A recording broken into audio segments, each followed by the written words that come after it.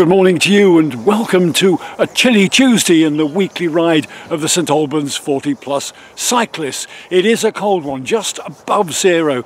Some of us have decided not to take the risk today because the roads we like to use, the lightly trafficked ones, are also less likely to be gritted today, and there have been a number of falls among cyclists over this weekend. So we're having a debate at the moment about whether to carry on. It is getting slightly warmer as we wait, or whether to take a more direct, safer main route option to our lunch stop at Luton Hoo, just between Harpenden and Luton. I hope personally we go for the original route because we're going to see the countryside in all its wintry finery, and that should be well worth risking a bit of ice.